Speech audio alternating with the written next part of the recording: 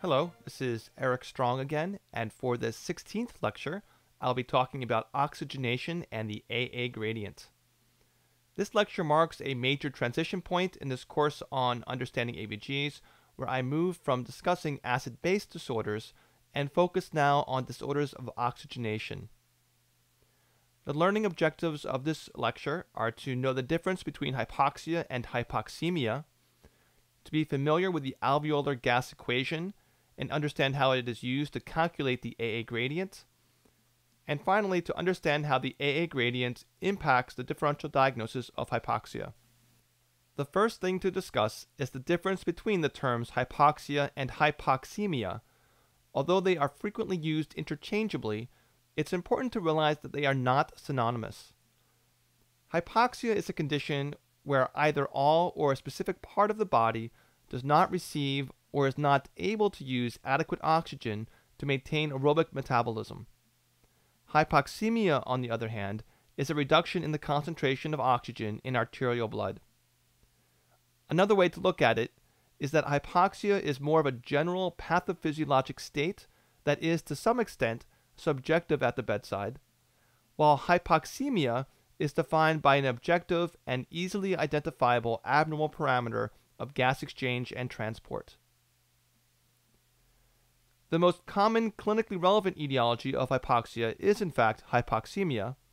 In other words, the most common reason that peripheral tissues do not receive adequate oxygen for metabolism is because the concentration of oxygen in the blood is too low.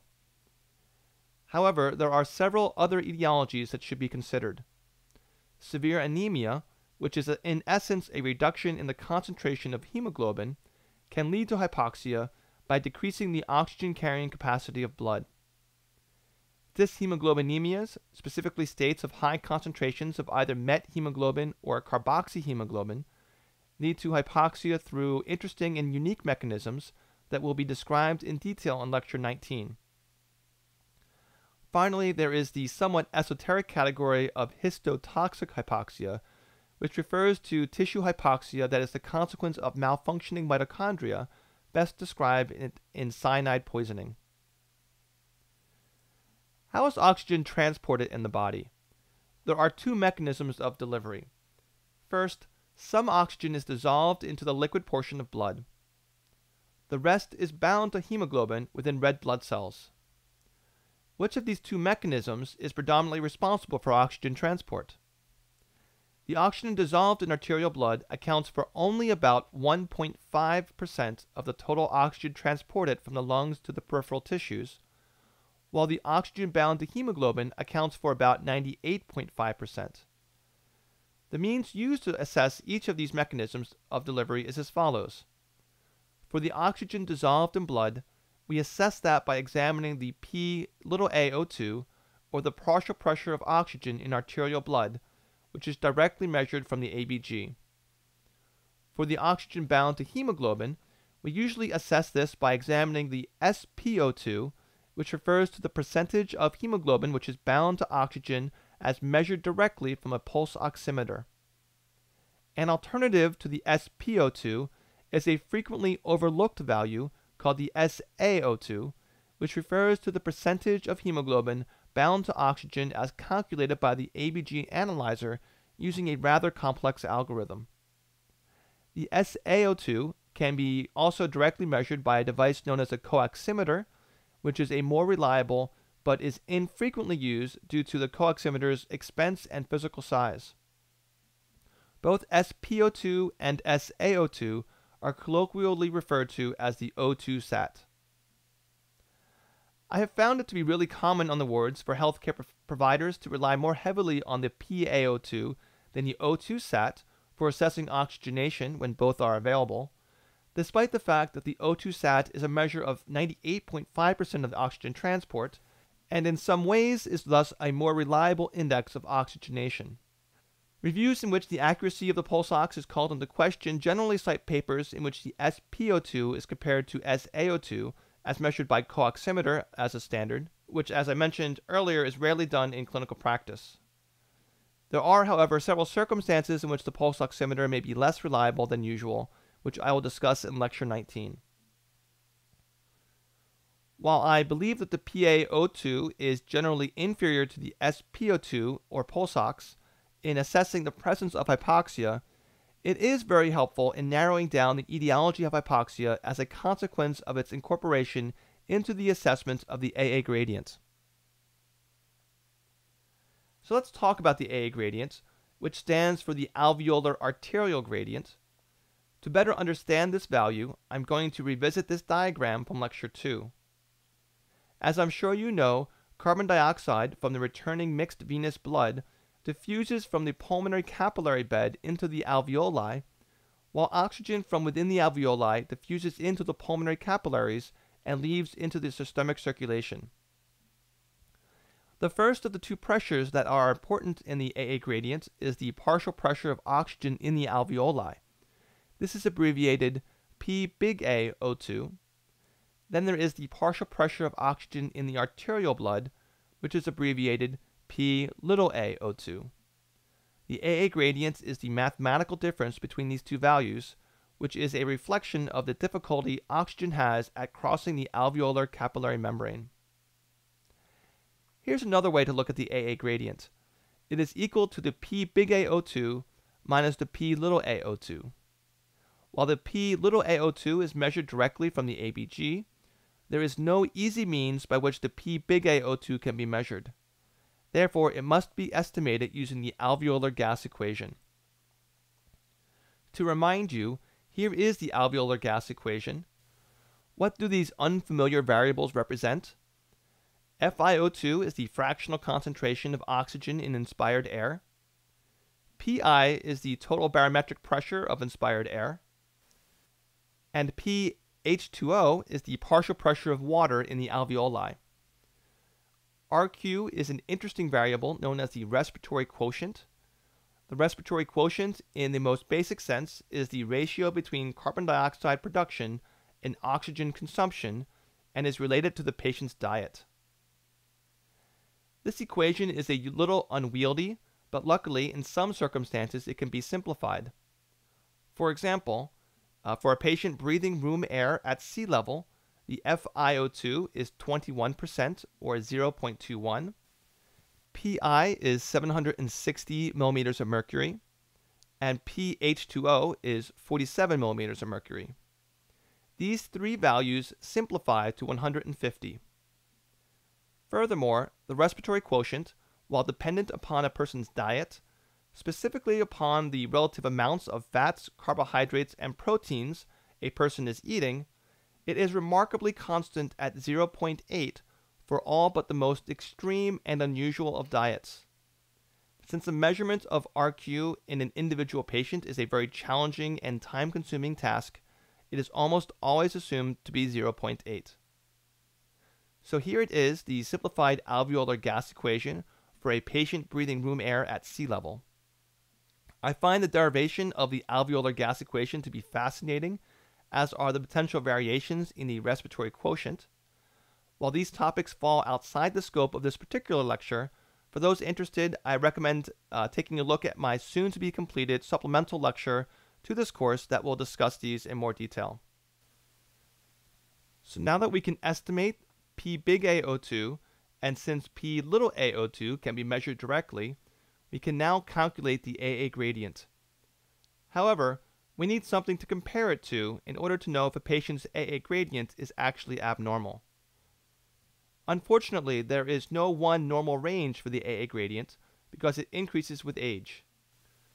There are several equations floating around that will allow one to estimate the normal AA gradient for age, all of which are empirically derived. I don't think anyone can really say which equation is best per se or most accurate, but the most frequently employed one is this. The normal AA gradient in millimeters of mercury is equal to the patient's age in years divided by 4 plus 4. You should also note that the normal AA gradient also increases with higher FiO2 and can be over 100 millimeters of mercury in an elderly patient breathing 100% oxygen. This will be discussed more in the next lecture. So what does the AA gradient tell us about the hypoxemic patient?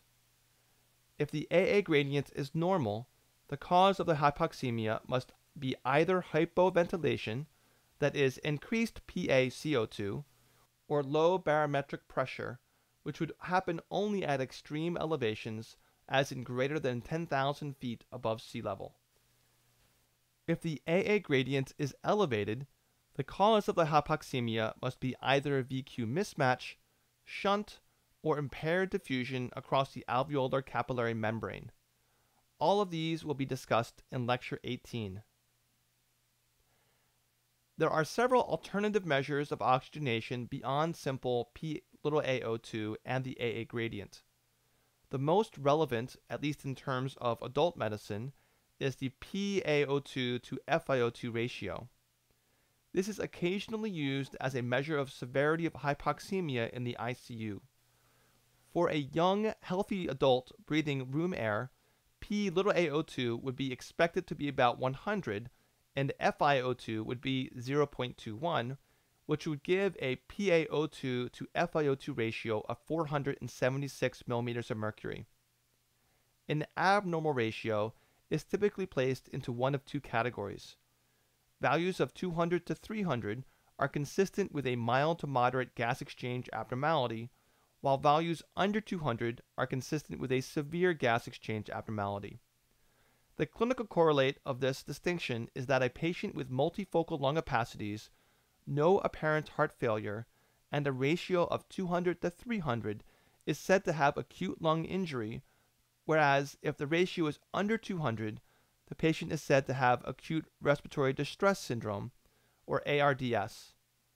The actual cutoffs of 300 and 200 are, of course, arbitrary, and thus so is the near meaningless distinction between acute lung injury and ARDS. At this point, I'd like to go through two examples of how to use the PaO2 and the AA gradient to better understand a clinical scenario.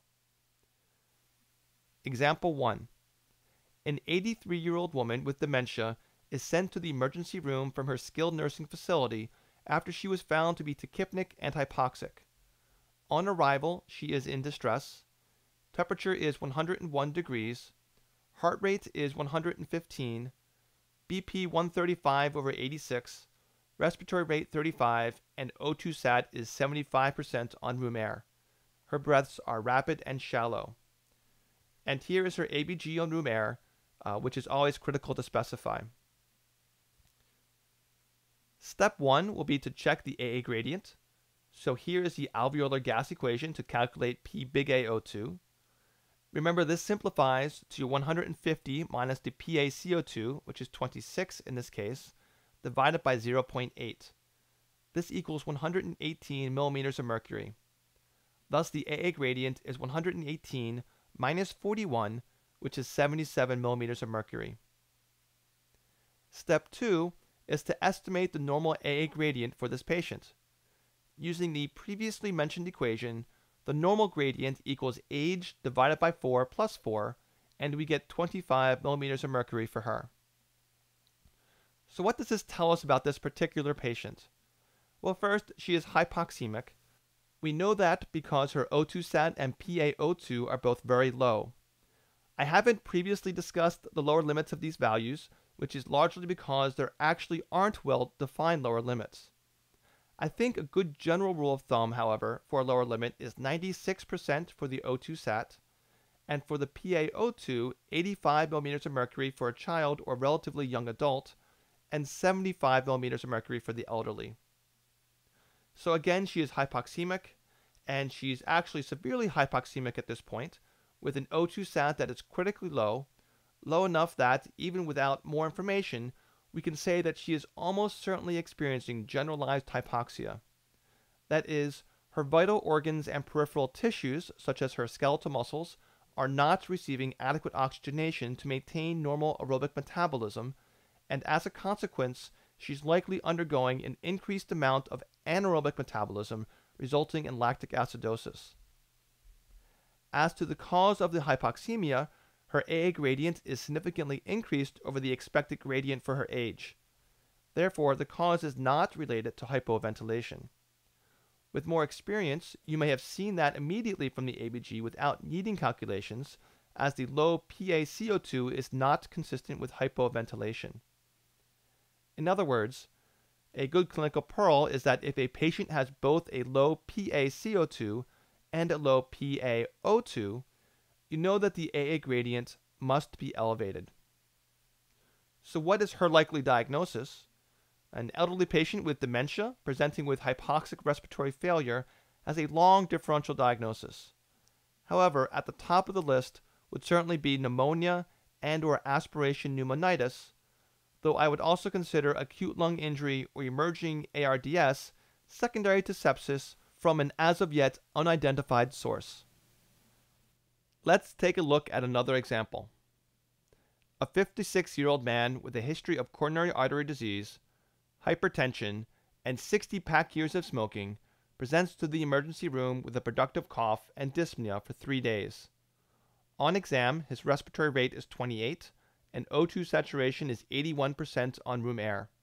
His breaths are shallow and with pursed lips. Here is his ABG.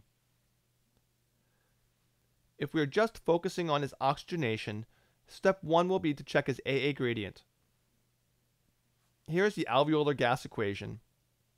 So his P big AO2 equals 150 minus 60 divided by 0.8, which is 75 millimeters of mercury.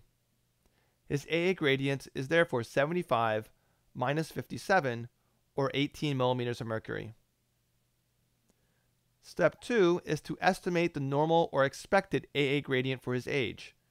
For him, this is 56 divided by 4 plus 4, which is 18 millimeters of mercury. So his current AA gradient is equal to his normal AA gradient for his age. What does this mean? This means that the cause of his hypoxemia must be solely hypoventilation. This is an important result when we consider the differential diagnosis of his overall presentation. Without the ABG, if we were just told that the patient presents with cough and shortness of breath, and he's found to be tachypnic and hypoxemic, one might be most concerned about pneumonia. However, when pneumonia causes hypoxemia, it does so by either causing VQ mismatch or functional shunt, both of which lead to high AA gradients. Since his gradient is normal, we know that pneumonia is not the predominant etiology of his illness. In considering his particular case, a heavy smoker who presents with cough and dyspnea, who is found to have hypoventilation with a normal AA gradient, the most likely explanation is a COPD exacerbation. The ABG makes an important difference in treatment here. While current COPD guidelines would still recommend this patient be treated with antibiotics, it would also strongly recommend treatment with steroids, an intervention that one would be unlikely to prescribe if pneumonia was mistakenly believed to be the likely diagnosis. Patients with COPD exacerbations and hypoventilation also have improved outcomes when treated with non-invasive positive pressure ventilation such as BiPAP, which would also be unlikely to have been prescribed if this presentation were thought to be due to pneumonia. That concludes this lecture on the AA gradient. The next lecture will cover how to evaluate oxygenation in a patient who is on supplemental oxygen.